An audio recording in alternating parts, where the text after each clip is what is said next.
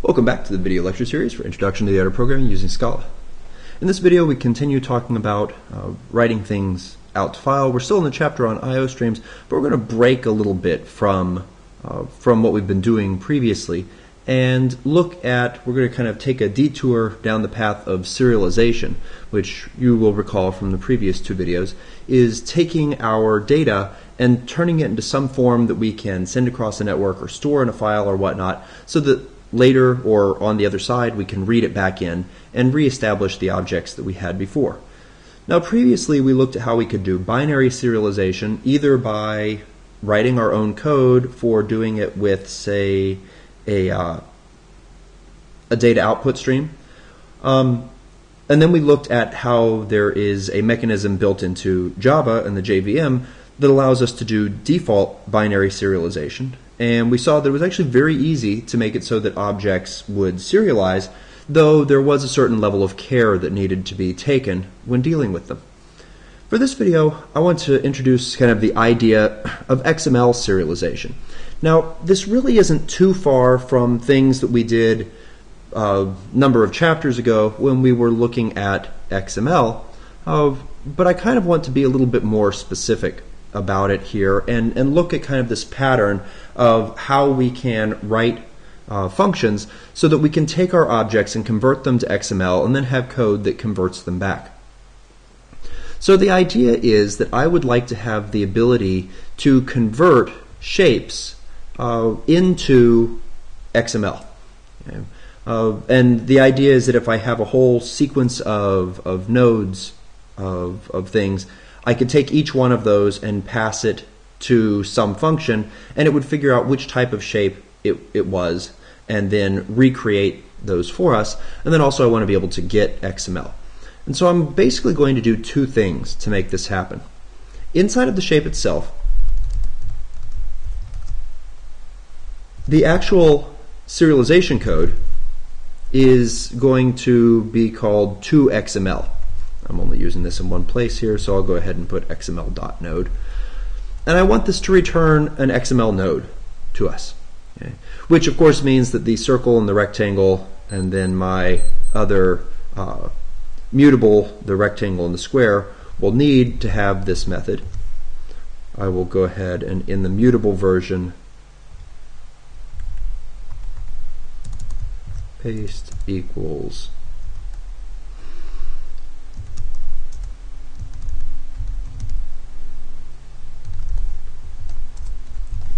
just something very short and simple but valid for there, and then and the mutable square inherited from it. Okay, so because the reality is I don't care about those. What I do care about is the circle and the rectangle. So how would they go about converting themselves to XML? Well, there are some different ways that we could do this. I am actually, for reasons that that will possibly become clear later on, I tend to want to make this so that we have a XML node that's name is shape, because that's the supertype. The real reason for this is it is much easier, whereas if I make these called circle and rectangle, remember when you're searching through XML, you do something like this. This would pull out all the circle nodes, and then I could do it again for rectangle. But what if I want to pull out all of the shapes and then do different things depending upon whether they're circles or rectangles or whatnot? Well, then it's nice to have it so that the node name is the supertype that I want, and then they would have attributes that specify which type they are. So for example,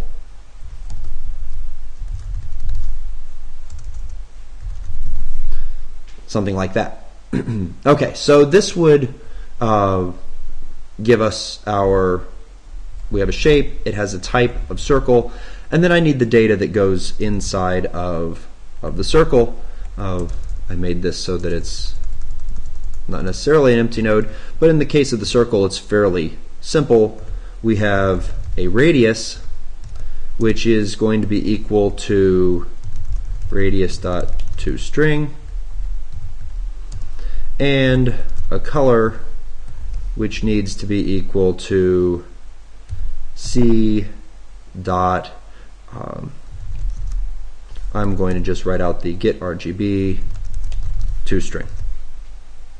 And there we go. Okay, so this is, when we call this on a circle, it will give us a shape node in XML, and we can take that shape node and do whatever we want. Probably our main task is going to be writing it out to file. If we are in the rectangle, there is no radius, there is a width and a height. And so we'll copy that and paste.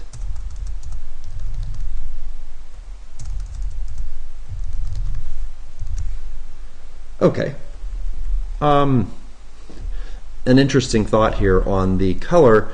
It's possible that we might actually, if we were going to have more things inside of shape that were kind of shared between these, that we would want to delegate that, and that we would have another function in here, one that wasn't abstract, was concrete, and it would give us a node sequence of all of the things that we would put inside of every shape.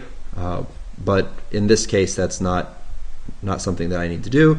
So the rectangle gives a width, a height, and a color. And the idea here is that I want to have ways of de-serializing these. So I've written basically the code that serializes it. It converts it from the object into a form which I can store or send or do something with. In this case, it happens to be an XML form. On the other side, we want to de-serialize this. So I'm going to go ahead, and I normally do my deserialization. I think this is a good pattern to get used to put this inside of the companion object and to write an apply method that takes an XML node. Okay. So we have the apply method. It takes an XML node, and it is supposed to return to us a shape. Right now that shape could be either a circle or a rectangle. Now which one it is, though, is going to depend upon the type, the value that is stored in the parameter called type. So I could do something like this: node /at type to pull off that parameter, match. One case is if it's a circle, and let's actually do this text. Another case if it is a rectangle. Something to note here, this is, I have these kind of what you might refer to as magic strings that are occurring. This is somewhat bug prone in that if I mistype this, okay, like that, and as you've seen watching these videos, I'm prone to do stuff like that. I think most programmers are. That's not a compile error. That happens to be perfectly, your code still compiles just fine, and so you don't notice it until later on when you're going through and you're debugging, and hopefully you write a test case that trips that, and if you don't, then you ship it to a customer and then they do that and they get upset with you. So one way of getting around this would be to put a companion object for the circle and have it define a constant for the type. So we could do something like object circle val type string equals circle. Good example of the fact that I can't type it. And so then this here changes to circle dot type string.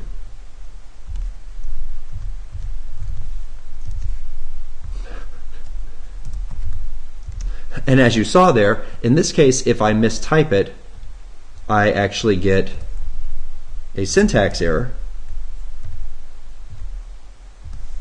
Okay. I would have called it just type, except for the fact that type is a keyword in there. So this approach is probably preferable to actually typing the strings out each time, simply because it is better at telling you when you mess something up. So in the case of circle, I need to get the radius. And I could put this all in one line, but I don't feel like it. I would rather break it out a little bit. So the radius is simply equal to node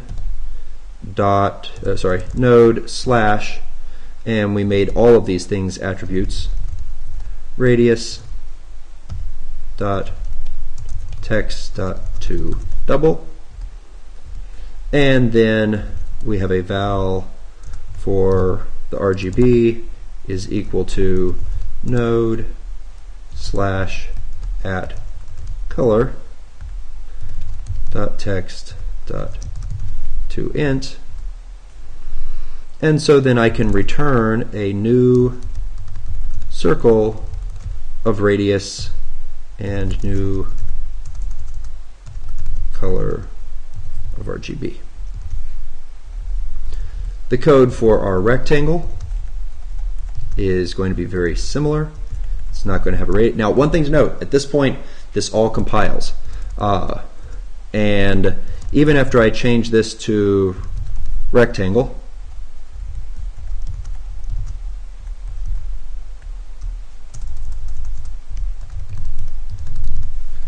so width and height, and of course the errors are going to tell me that I need to change these things, so they are called width and height. And I save and all my errors go away. But it shouldn't take you long to look at this and go, oops, we have a problem.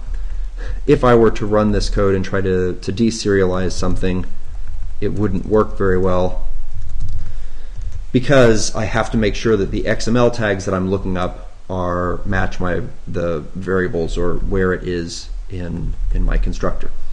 Okay, so note that the XML serialization really has about the same approach as if we had done our own binary serialization. Of course, if you're going to do binary serialization, in most cases it's probably easier to go with the default serialization. Your own might be a little bit more efficient, though it will take significantly more coding to do. The XML serialization is a way to get things out in XML, which is quite honestly a more flexible and broadly usable format. There are some drawbacks here, just like there were with the default serialization. One of the big drawbacks for XML is that there are certain types of data that XML is just not good at representing. Any large data set, XML is probably not ideal. That whole thing with lots of doubles, not good for XML. But another instance would be what we talked about in the last video of a buffered image. How do you write a buffered image out in XML? And it turns out the answer to that is not nicely. You can find ways of encoding that buffered image inside of a string or whatnot, but really buffered images should be written out in a binary format, preferably in some type of encoded format. And so what your XML might do is to then refer to some other file, some PNG or some JPEG, something like that, and give a file name. And then when you do the saving off of the XML, you also save off the images, assuming that they're going to change. So that's an introduction to how you could do serialization in an XML format.